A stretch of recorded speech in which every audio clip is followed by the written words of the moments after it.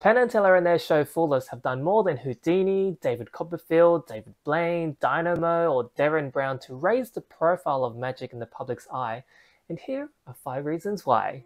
Each time you watch Penn and Teller's Fool Us, whether on TV or the individual clips on YouTube, your knowledge of magic increases just that little more each time. A magician will perform their act and then Penn and Teller will make comments, taking a stab at guessing the method behind the magic, and it's during this time magicians and muggles alike listen intently to see if they can decipher what Penn is really saying.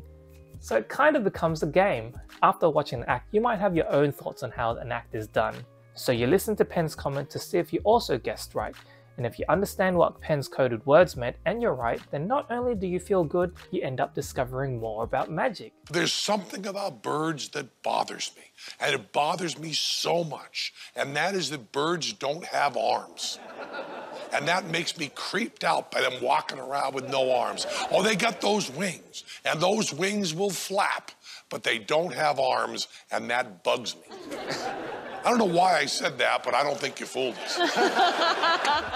Have you ever guessed the method correctly? And if you have, what did you end up doing, if anything at all? Did you know that in any one episode of Fool Us, there can only be 1 card magician per episode? That not only limits the amount of card magicians that can appear, but also ensures that whatever card trick you do see, it's bound to be a good one. When you watch magicians like David Blaine or Dynamo, they usually do something quick with cards, similar to the close-up magic you'd see if you book a magician for an event. Fool Us shows everyone that there's more to cards than just picking them and finding them. There's picking them and finding them in unique ways, or not even picking cards but showing us something amazing that we haven't seen before. And these aren't beginner card tricks like the 21 card trick or 4 robbers trick. There's a meme based on how men and women see colors, but instead of colors, it's card tricks, and how magicians can name all these multiple types of card tricks, but to a muggle, it's just a card trick. But through Fool Us, hopefully you can now see that there are different types of card tricks, along with the different types of magic, which brings me to my 3rd point. Just like in music, where there's many different types of genres where you prefer to listen to one over another, magic is the same way. So if you don't like magic, it could be a case of you just haven't found the type of magic that you enjoy yet. Although most magicians we see are the typical card magicians, stage illusionists, or mentalists, Penn and Teller's Fool Us introduces us to many other types of magicians, such as escape artists, street and busking magicians, magic dragon, Rubik's Cube magicians, danger geek magic, coin magicians, comedy magic, stunt magic, gambling magic, tech magic.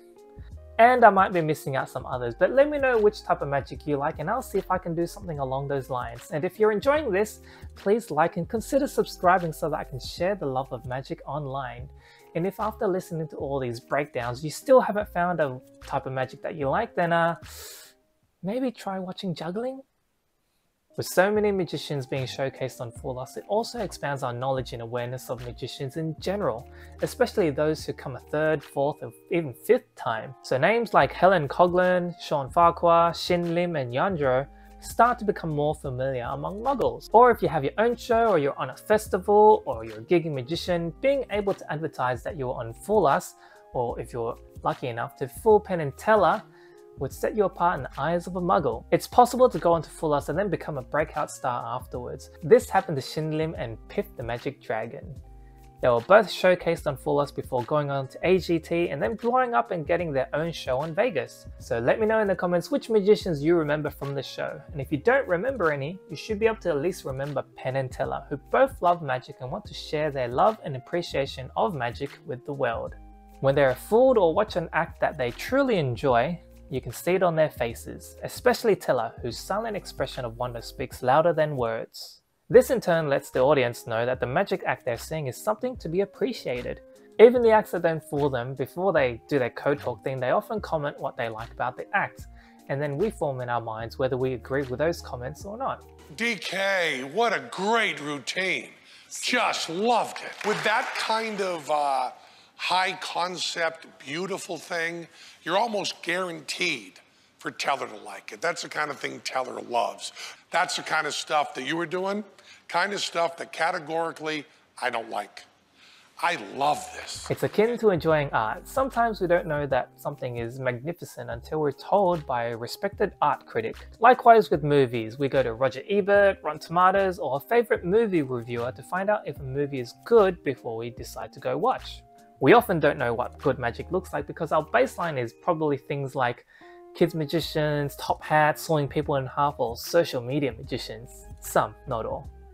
Penn and Teller's Fool Us ensures that the acts that are aired are good and worth watching. Plus, magicians are a good barometer on whether another magician is good enough to watch or not. So if you're not sure, just ask me. In fact, Fool Us allows magicians to share or highlight the acts of magicians that they like when they're on. For example, Danny Dawatees has been a popular card magician in the magic community.